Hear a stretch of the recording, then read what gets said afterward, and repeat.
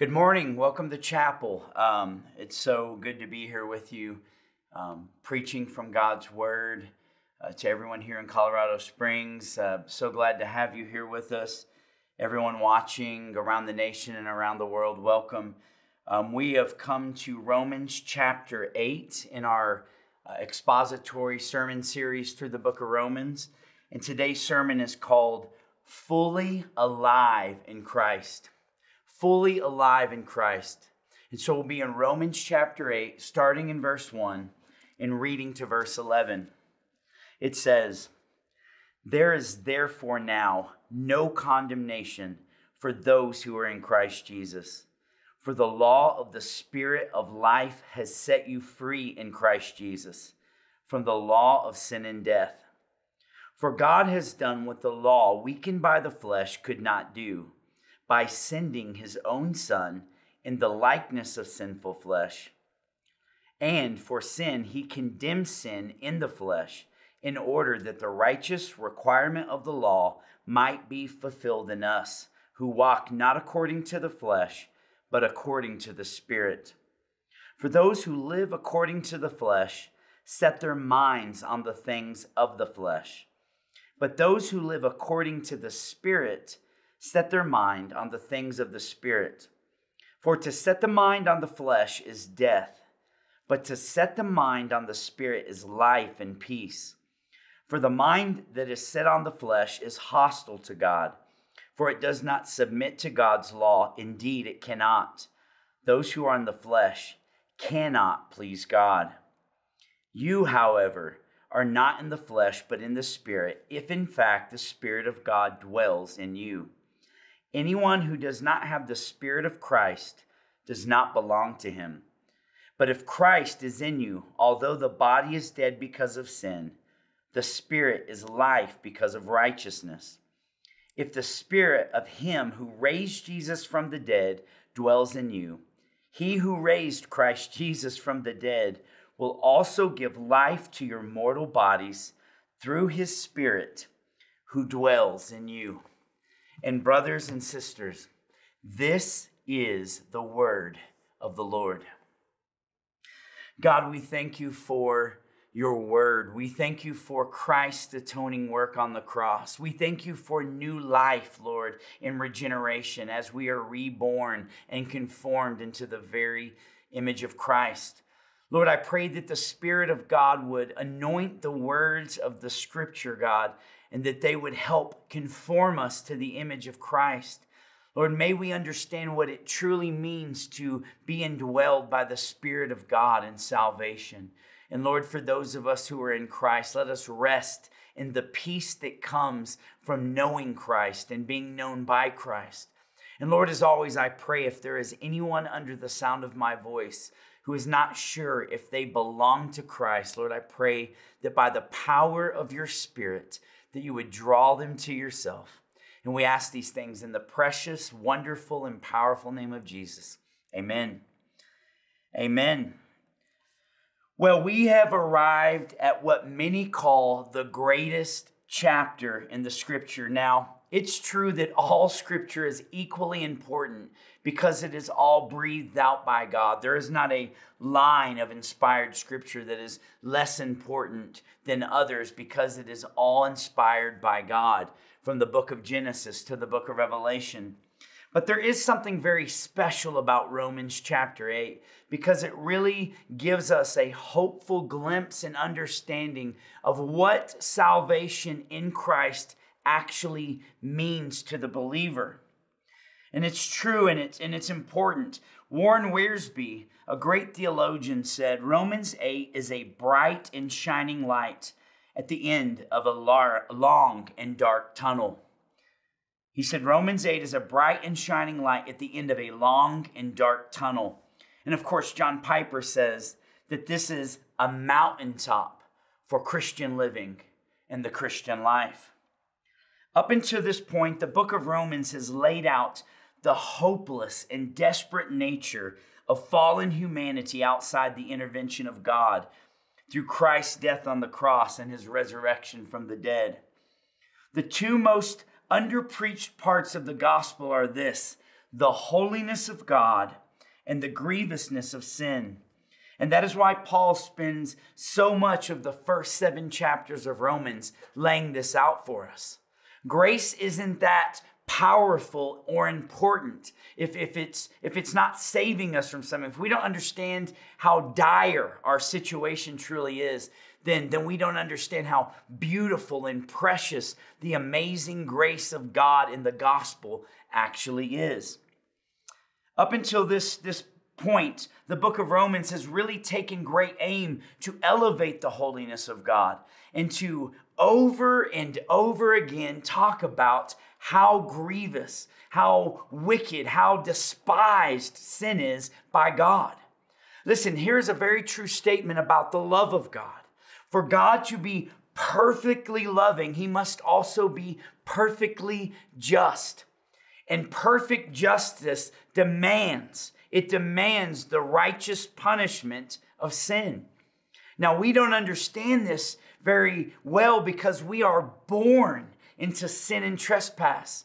Our hearts and our minds are crooked, and we are children of wrath by nature, Romans 1 tells us.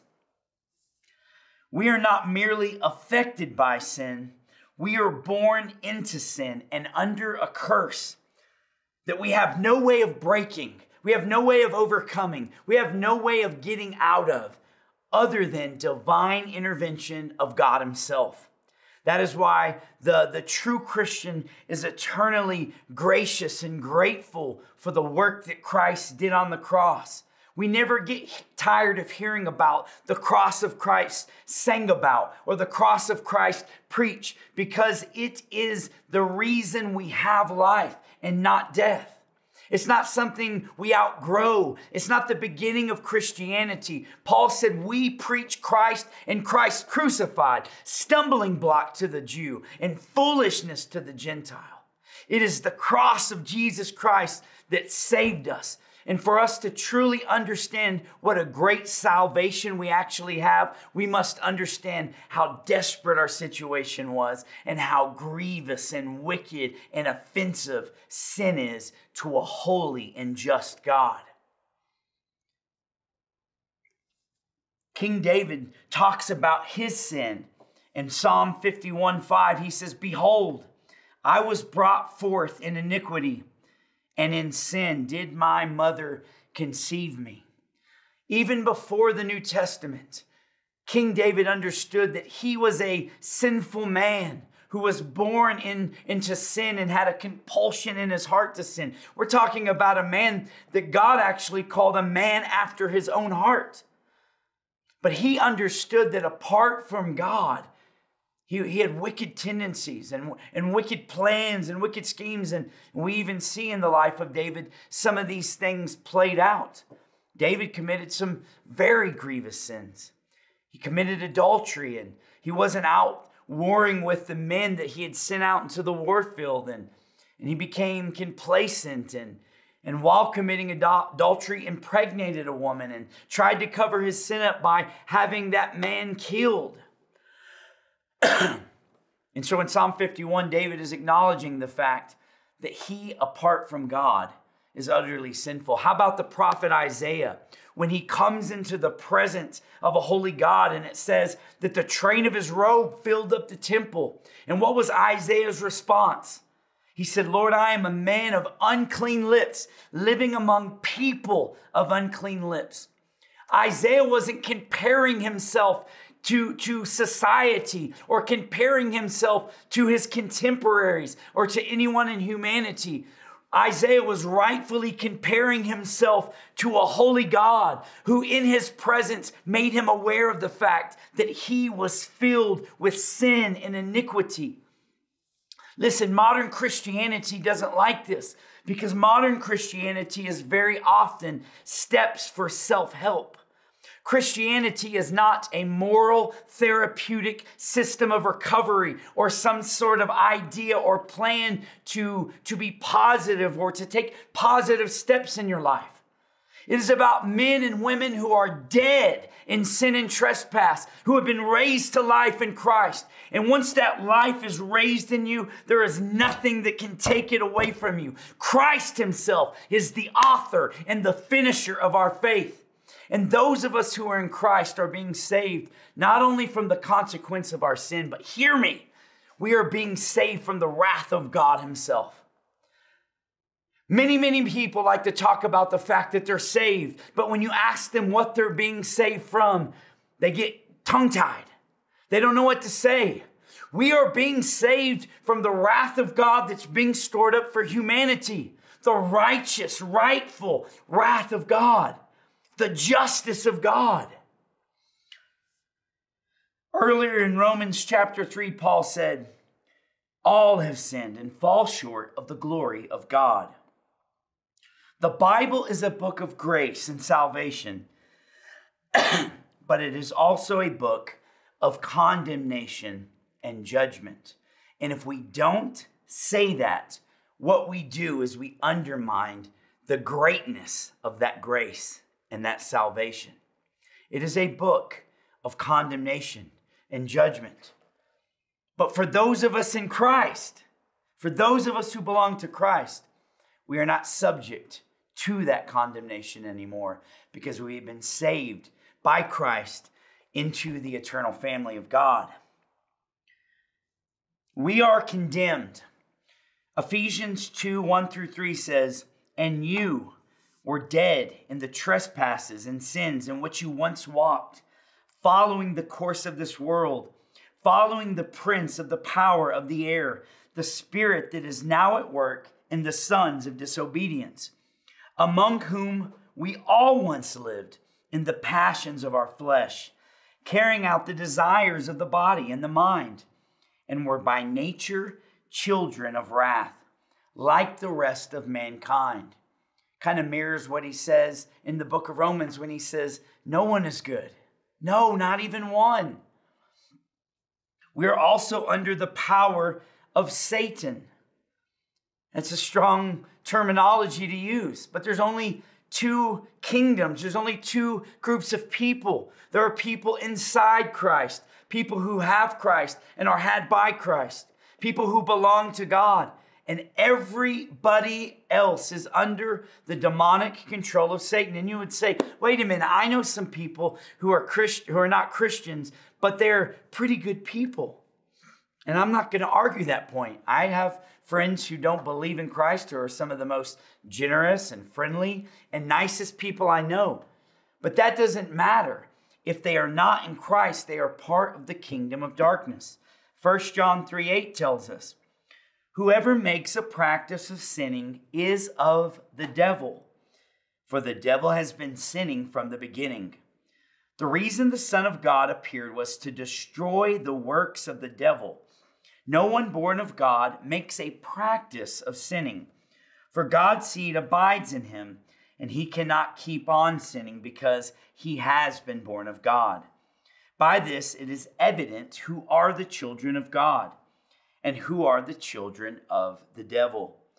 Whoever does not practice righteousness is not of God, nor is the one who does not love his brother. Now don't confuse what the Apostle John's saying. He's not saying that Christians will be sinless. Chapter 7, the chapter we were in last week, makes it very clear that the Christian man will wrestle and struggle with the sin that was born into his members. But the difference is we have a new nature with new desires inside of us that want to keep the law of God and want to live lives of obedience that please God. Not that our works are saving us, but our works and our desire to please God is evidence that the Spirit of God lives in us. We are also under God's judgment. Hebrews 10:26-29 tells us, for if we go on sinning deliberately after receiving the knowledge of the truth, there is no longer anything that remains a sacrifice for sins, but only a fearful expectation of judgment and a fury of fire that will consume the adversaries. Anyone who has set aside the law of Moses dies without mercy on the evidence of 2 or 3 witnesses. How much worse the punishment do you think will be deserved by the one who has trampled underfoot the Son of God and has profaned the blood of the covenant by which he was sanctified and has outraged the Spirit of grace?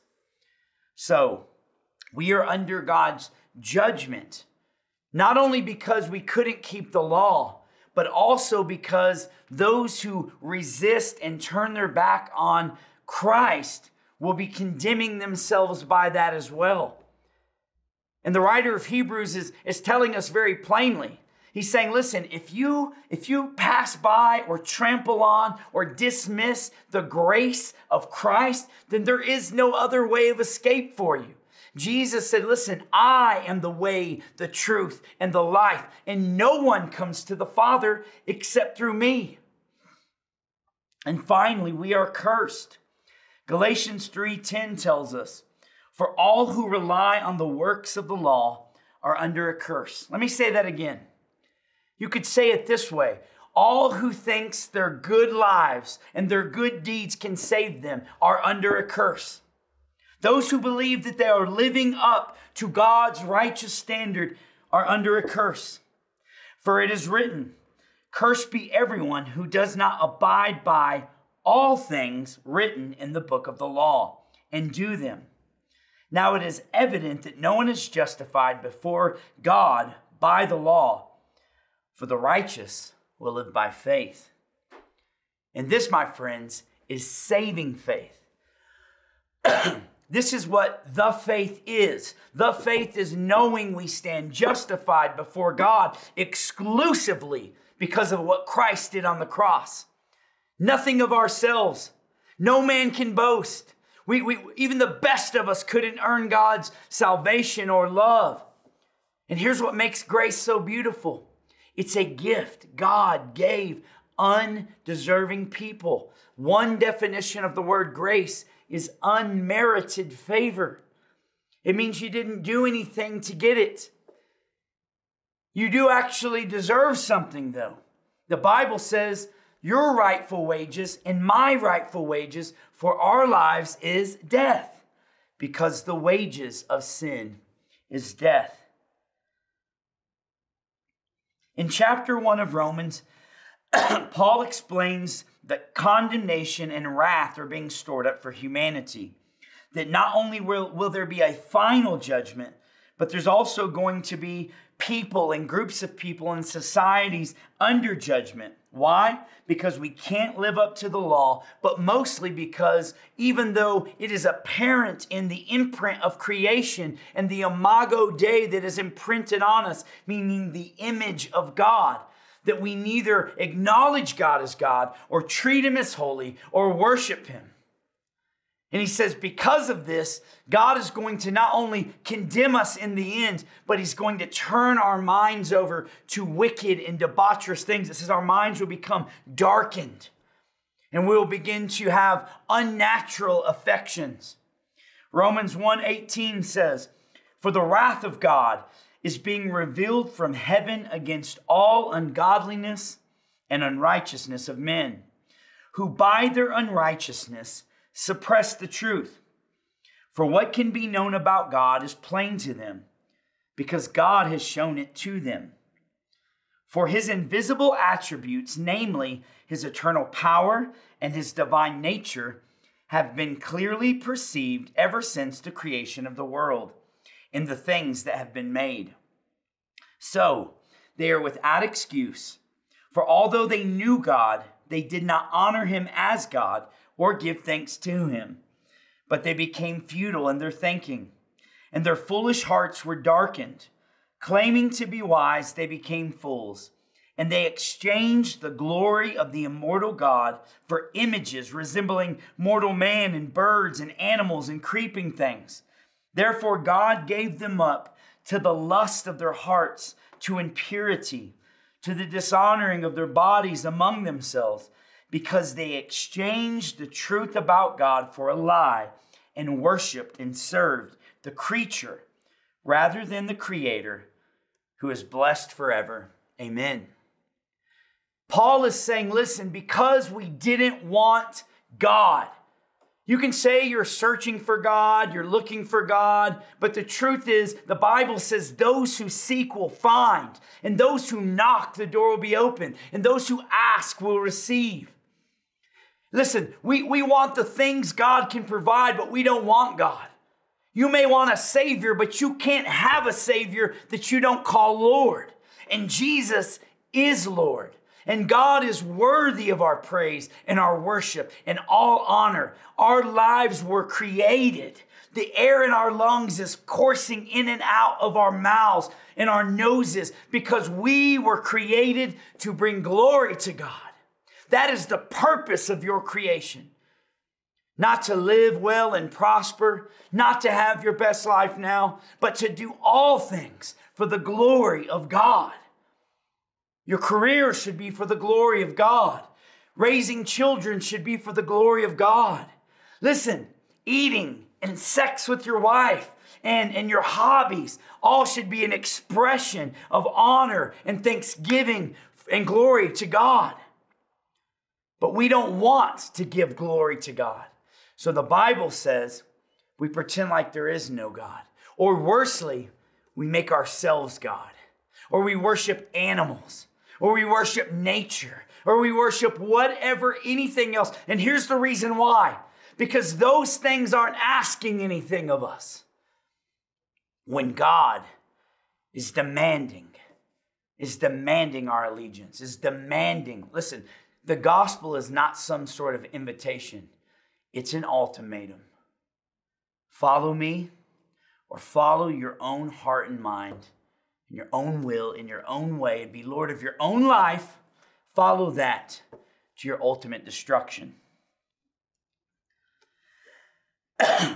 Chapter 1 of Romans tells us that we are under God's judgment. Chapter 2 elaborates on the righteousness of God's judgment. Chapter 3 explains God's righteousness and shows that compared to him, that no one's righteous on their own merit or works, and tells us that no one is good, not even one. Chapter 3 also tells us that there is a way to be righteous, but it is only by putting faith in Christ alone. Chapter 4 explains that even the Jewish patriarch Abraham was justified by faith and not by works, and that the promise God made him about the world being blessed through his seed was fulfilled in the gospel of Jesus Christ.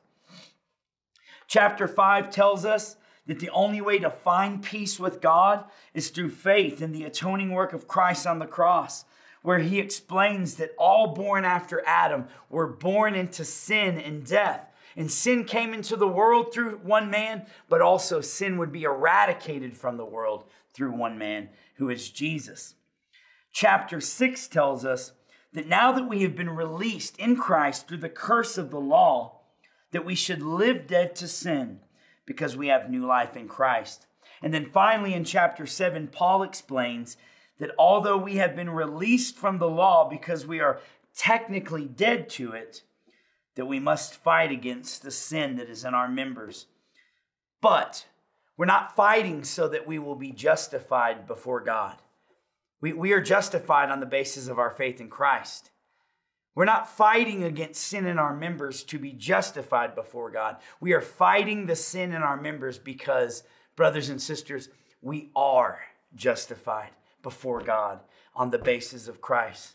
Because we're saved by grace alone, through faith alone, in Christ alone, according to the scripture alone. And brothers and sisters, it's all for the glory of God alone.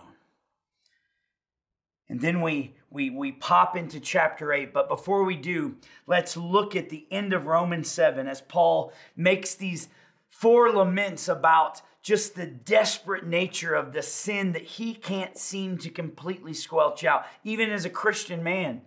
His final lament and crying out is Romans 7:24 through 25, where he says, "Wretched man that I am, who will deliver me from this body of death?" That's the question that this entire book of Romans has led up to. Who will deliver us? Listen, that's the question the entire Bible before Christ is asking. Who will deliver us? Who will save us? And not just out of Egypt, and not just out of a bad situation, and not just out of a momentary pain in our life, but who will save our souls? And he answers the question himself in verse 25 by saying, "Thanks be to God through Jesus Christ our Lord. So then, I myself serve the law of God with my mind, but with my flesh I serve the law of sin." So the question leading into Romans 8:1 is this. So what does it mean for the believer who has truly been born again in Christ and saved by Christ? What does it mean about how do we relate to all that wrath and judgment that God is storing up for humanity? And then we get to that light Wiersbe calls at the end of a dark tunnel. Romans 8:1 says, "There is therefore now no condemnation for those who are in Christ Jesus." Here's the greatest news in history. Paul spends 7 chapters laying out the contextual foundation for us to understand the greatness and the necessity and the power of the gospel of Jesus Christ. He has to show us over and over again that we cannot work our way out of our sin. We can't try our way to God. Our good deeds aren't good enough. The best among us isn't good enough. Listen, if one man was good enough, then Jesus died for nothing. But we were hopeless and helpless. And Paul's saying, listen, if you are in Christ, and if the Spirit of God is living in you, He is saving you. He has saved you. He will save you. And guess what? Because of that, there is no condemnation for you. That is the best news in the history of the world. Paul spends 7 chapters explaining why everyone, and listen, he makes sure we understand it's both the Jew and the Greek that are subject to the curse and the condemnation of God. But then he says here that if you are in Christ, you are not subject to death that comes from sin. Because why? Because Jesus took your punishment. That's why in Romans 1:16, when Paul says, "I'm not ashamed of the gospel because it's the power that brings men to salvation," He makes sure that he distinctly makes sure he understands it's everybody. First the Jew, but also the Greek. Because the Jews would have probably thought, well, that's good news for us. And tough luck, you pagan Greeks, you pagan Gentiles. And maybe the Greeks to themselves might have thought, well, hey, aren't you the ones who rejected Christ? But the truth is this, all have rejected. All were born into sin. All were estranged from God. And there is one exclusive passageway to salvation. And His beautiful and precious name is Jesus. The word condemnation here in the Greek literally means to be condemned to death. That's what condemnation means. Now, sometimes we use the word, hey man, you're being kind of condemning, kind of saying like you're being judgy to me. And I think it's probably fine, to use it that way. But the truth is, in the original language here, he's talking about a particular kind of condemnation, condemned to die. The word they use in the Greek here, when that word is attributed to you, it means there's a death sentence hanging over you. It literally means condemned to die. And Paul is saying, you in Christ are no longer under divine judgment. But we must point out the fact that if this is true, if the positive of this is true, the inverse is also true. So while it's true that all in Christ are not subject to condemnation, we must honestly and in a very loving way say that all outside of Christ are subject to judgment and condemnation. We hear the word in Christ. It's a phrase that Paul uses repeatedly in the epistles. He's saying there's no condemnation for those who are in Christ, and that the fruit of the Spirit will be displayed in those who are in Christ, and that there is no righteous judgment reserved for those who are in Christ. Being in Christ is a sort of a picture of being in some sort of safety. And I think one of the best explanations of the Bible that really paint a picture of what it means to be in Christ is the story we find in Genesis of Noah's Ark. We find a man who God tells to build an ark because his righteous wrath is being stored up for wicked humanity. And the book of Hebrews would later tell us that Noah was a preacher of righteousness. So Noah was preaching this message of salvation and judgment, which, by the way, brothers and sisters, those two concepts cannot be divorced from each other. Our salvation is being saved from something. We are being saved from God and His righteous wrath. And that's the picture we see in Noah's Ark. God's wrath was being stored up. And the warning came, and the preparation came, and the preaching of righteousness came from Noah. And one day, Noah and his family were safe inside the ark, and the door was shut, and the wrath of God rained down on humanity. And in a very, scary fashion, we see that God killed every person who was not inside of that boat. This is a picture of the gospel.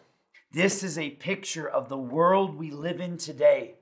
As we're building this boat, as we're building this life, and the world mocks us, and the world mistreats us, as we say this is the only way of escape.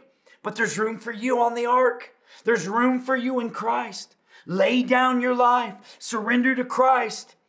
Make Him Lord of your life, and He'll be Savior of your life. We see the picture here of being in Christ, and we realize being in Christ is some sort of explanation of the hypostatic union. Now, that's a fancy theological word, but what it really means is the fully divine nature of God and the fully divine nature of Christ as a man.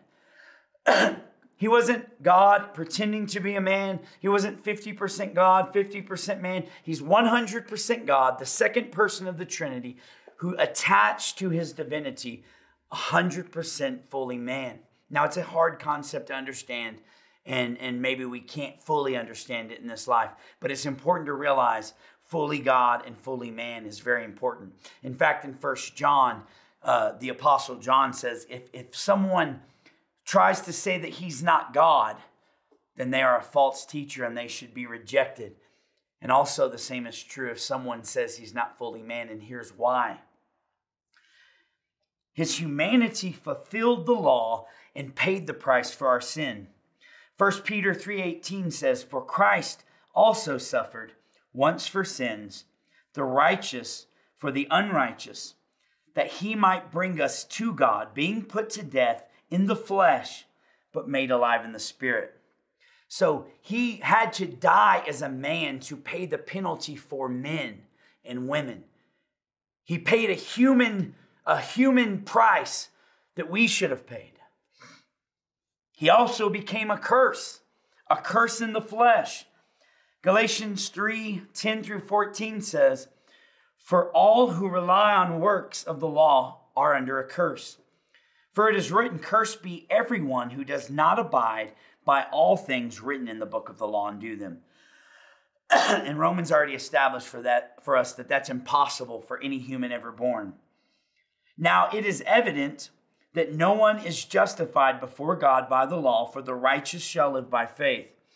But the law is not of faith. Rather, the one who does them shall live by them.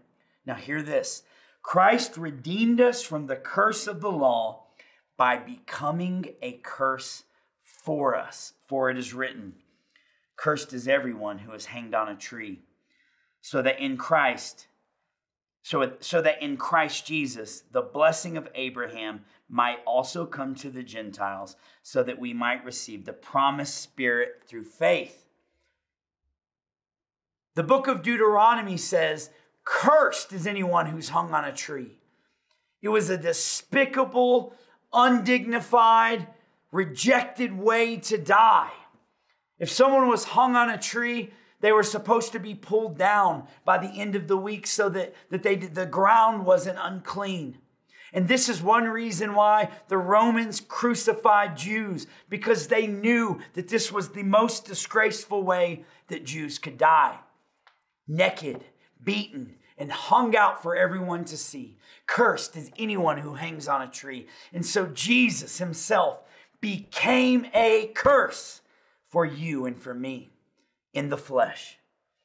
But the good news is, it says, so that in Christ Jesus, we might receive the blessing of Abraham, which is being heirs of God himself. And the evidence of that is the Spirit of God living in us. So that's the flesh. That's his humanity. But because he was God, he also had the power and the right not only to lay down his life, but because he's divine, to raise it up again. John 10:17 says, for this reason the Father loves me, because I laid down my life that I might take it up again. No one takes it from me, but I lay it down of my own accord. I have the authority to lay it down, and I have the authority to take it up again. This charge I have received from my Father. Listen, he's not some suffering Messiah who's dead in the ground somewhere, just some moral example of love. He's God. And he proved that he had mastery over the thing that every human dreads, and that is death. And he says, listen, if you are in me, you too will have life. Hebrews 7:15 says, this becomes even more evident when another priest arises in the likeness of Melchizedek, who has become a priest not on basis of a legal requirement concerning bodily descent. He's saying not because he was from the tribe of Levi, because he wasn't. He was from the tribe of Judah. Not because he had a man-made designation, but it says he has become a priest forever. Why? By the power of an indestructible life. Isn't that a cool thing to hear in the Bible? Jesus is our priest forever because he proved that he has power over death, because he himself is the source of life. Moving on to verse 2, it says, for the law of the Spirit has set you free in Christ Jesus from the law of sin and death. For God has done what the law, weakened by the flesh, could not do, by sending his own Son in the likeness of sinful flesh for our sin. He condemned sin in the flesh, in order that the righteous requirement of the law might be fulfilled in us, who walk not according to the flesh, but according to the Spirit. So basically, it just is a summary of all I just said. Christ died as a man, a perfect man. Listen, you might think, how can one man die for all of humanity? It's because we don't understand the value of his innocence that's being exchanged for our guilt. You know, in my opinion, I'd rather see 100 guilty men go free if it meant the death or the judgment of one innocent person. But see, there really are no innocent people. You hear people say, why do bad things happen to good people? But the truth is, that's only happened once. And it was for the sake of our salvation. And that person was Jesus. So because of what Christ did, we are now free to obey God. But we are also free from the consequences of the curse because Christ became a curse for us. It is so important that we understand that in the gospel, God is saving us from God. Jesus bore our sin and drank the cup of God's wrath that was being stored up for us. And my brothers, this is what we call the great exchange.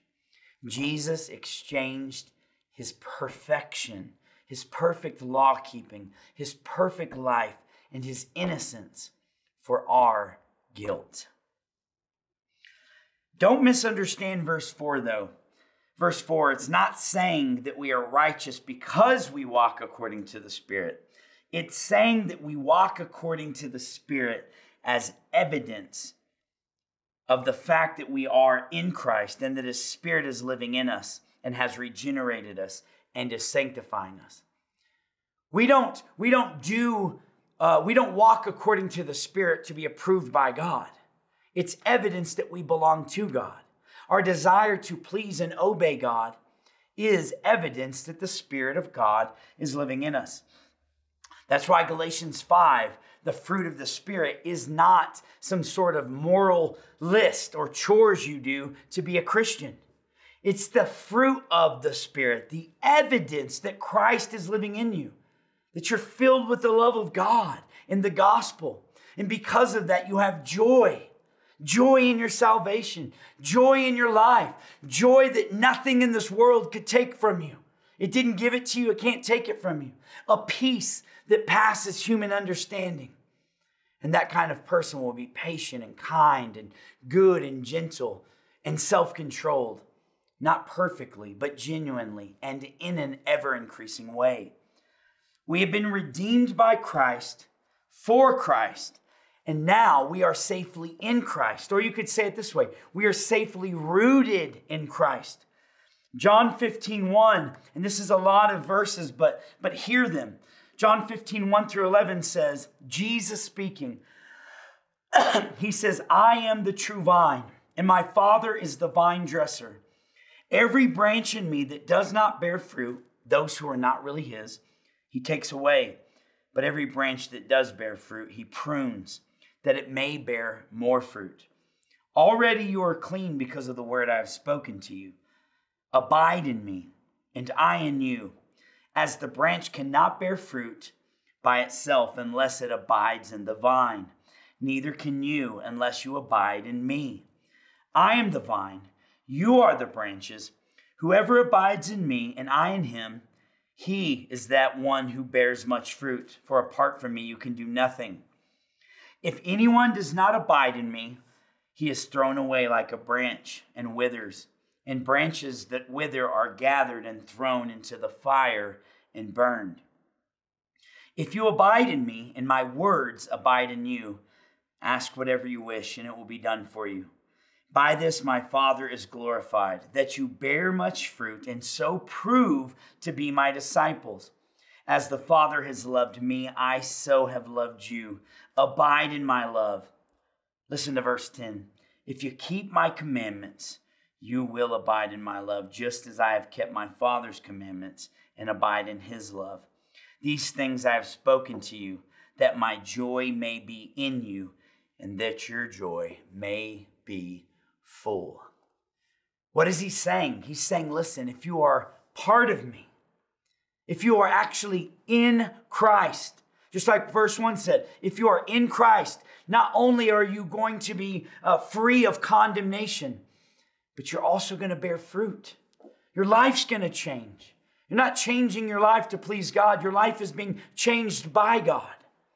Your desires are changing. Your heart is changing.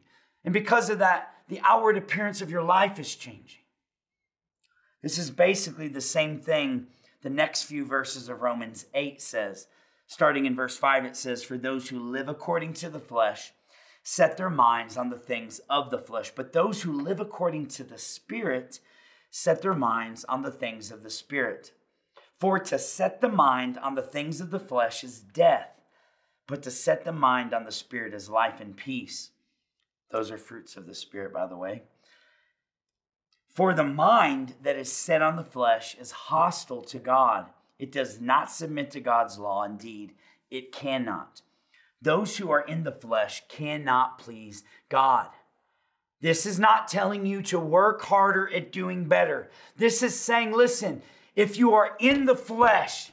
Now, listen, I understand many times preachers and even Christians, we say, hell yeah, sorry I did that to you, brother. I was kind of operating in the flesh. Or when we do something that we think is spiritual, we're like, yeah, I was very focused on the Spirit there. It's probably fine to talk that way. I think it's okay. But we must understand that's not what Paul is talking about here. Paul is talking about that there are people that are living in the flesh and are of the flesh. And their end result is death. And they can't please God. Your best works as an unregenerate person do not please God.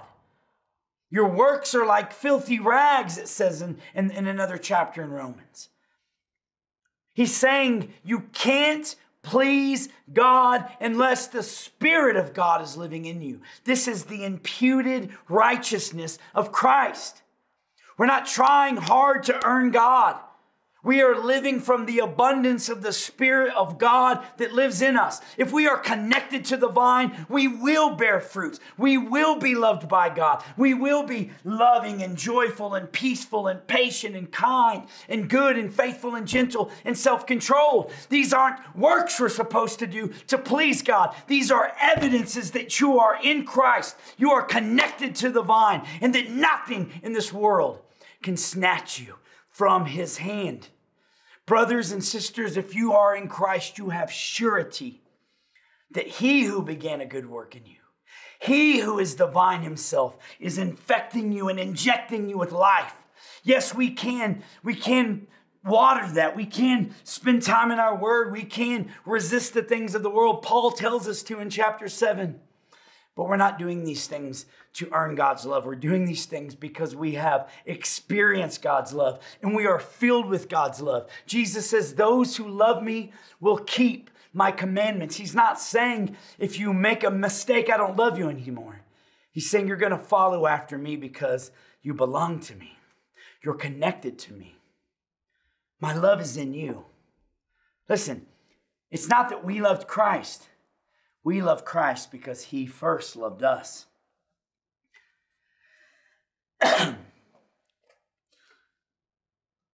Verse 7, for the mind that is set on the flesh is hostile to God, for it does not submit to God's law. Indeed, it cannot. Those who are in the flesh cannot please God. This is talking about an unregenerate or an unreborn heart, a heart that is not in Christ.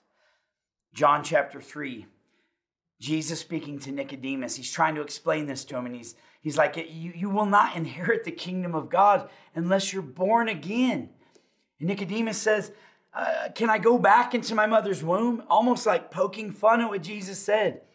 And Jesus kind of sarcastically back to him says, aren't you the teacher of Israel? Shouldn't you know these things? It's almost like he's saying, didn't you ever read the book of Jeremiah where he says, I will give you a heart of flesh and take away your heart of stone? Don't you know the words of the prophets? Don't you understand why I'm here? He's talking about an unregenerate heart. Although we cannot perfectly keep the law of God, the reborn man or woman is submitted to God's law because they have the imputed righteousness of Christ and they have a new nature that can please God. This doesn't mean a born-again Christian doesn't sin.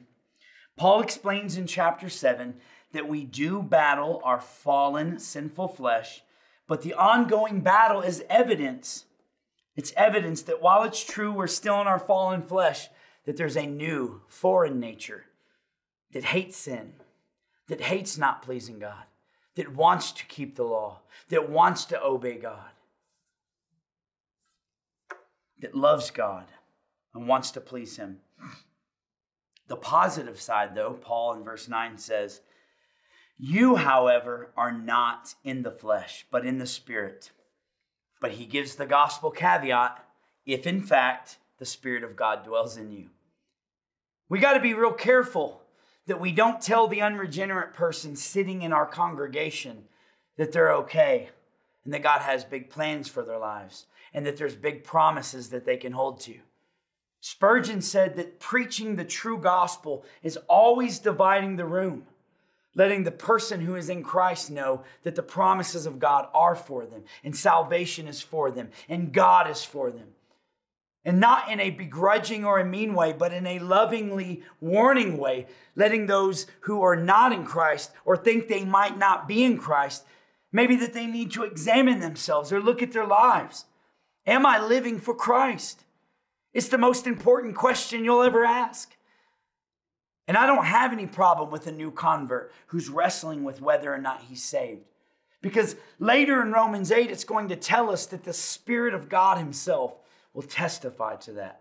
Listen, even in my sin, I understand even more so that I need to cling to Christ, that I need to fall into Christ, that I need to bow down and humble myself before Christ. I need him, not just to get to heaven, but for every moment of every day of my life.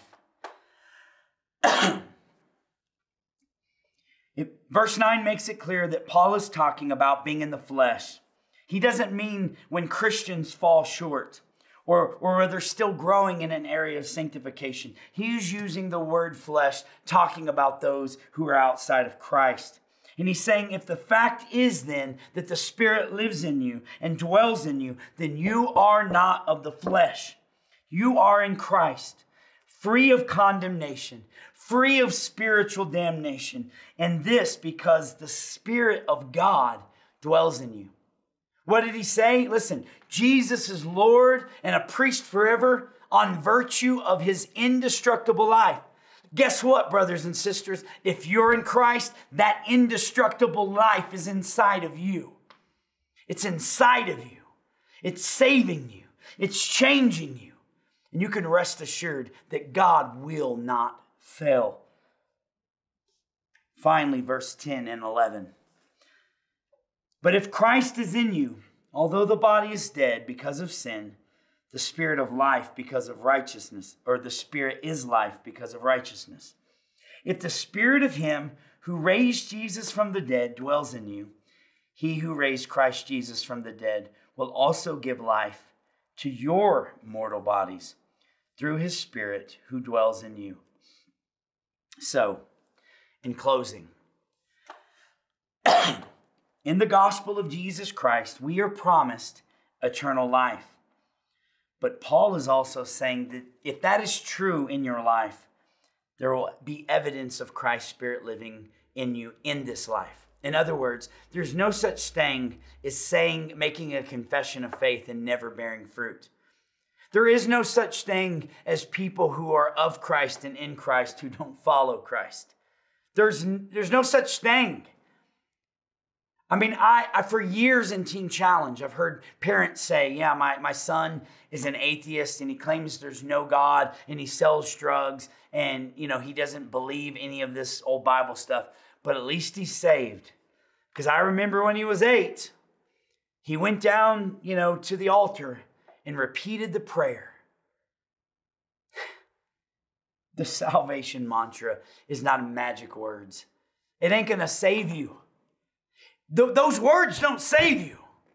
What saves you is coming to grips with the fact that God is good, you are not, but if you attach yourself to Christ, you will be saved. The person that makes the true confession of faith will bear fruit. Those connected to Christ, who is the vine, will bear fruit.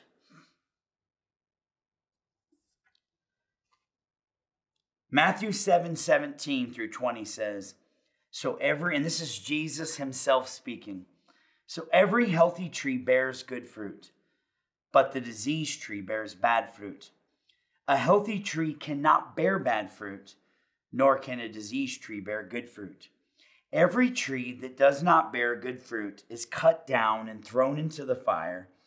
Thus, you will recognize them by their fruits. Your works don't save you. Your good life don't save you. But they are evidence of what's happening in your heart. The truly regenerate person may fall, may fail, may get stuck, may have doubting moments, but that person is not turning his back on God. He can't go on living as a prodigal forever, because he who began a good work in you will complete it. Listen, salvation is Christ saving you, continuing to save you through your whole life, and ultimately saving you at the end. The magic words don't save you. Your good works don't save you. But if you are in Christ, you will bear good fruit. John 15:6 says, if anyone does not abide in me, it's almost like the words in Matthew 7, like a branch that withers, he is thrown away, and the branches are gathered and thrown into the fire and burned. Listen, the wages of sin is death. Any branch that's not connected to life will be gathered up and thrown into a lake that burns with sulfur and fire. And I don't say that meanly or begrudgingly or because I'm a hellfire and brimstone preacher. I say it because it's the truth. It is the truth. There is no more important question to ask your children all the time, to ask your brothers all the time, to ask your lost loved ones all the time. Are you in Christ? Do you know what it means to be in Christ? Listen, Jesus came to seek and save that which is lost. And there's nothing wrong with making sure that that evidence is in you. 2 Corinthians 13:5, the Apostle Paul says, examine yourselves to see whether you are in the faith. Test yourselves. Or do you not realize this about yourselves, that Jesus Christ is in you? Unless indeed you fail to meet the test. What is the test? What's the test? Faith. Genuine faith. There's a man by the name of Richard Wurmbrand. Richard Wurmbrand was a Christian man in Romania who was under a socialist communist regime. And they were very brutal and began to imprison Christians. And many of the leaders were basically told to recant their faith publicly or they'd be thrown in prison. And most of them did. But Richard Wurmbrand wouldn't, and he continued to preach the gospel and stand for Christ. And they threw him into a Romanian prison. And he was there for 14 years. And they would beat him, and they would torture him, and they imprisoned him and kept him from his family. There was even several occasions where some of the higher-ups came to him and said, listen, if you will go and recant your faith, we don't even care if you do it behind closed doors, but if you will publicly recant your faith, we'll let you go. You go home, be with your wife, be with your kids. He said, I cannot. And eventually he would get out of prison. He would start a ministry called Voice of the Martyrs. And this would be a worldwide missions organization that has taken the gospel literally all around this world.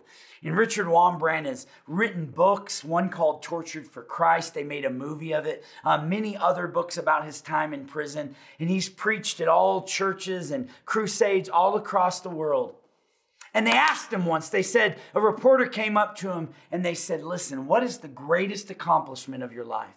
And he said, it was being counted worthy to suffer for 14 years in prison for the name of Christ. And in that same interview, he made this statement, a faith that can be broke by suffering is no faith at all. Wow. Wow.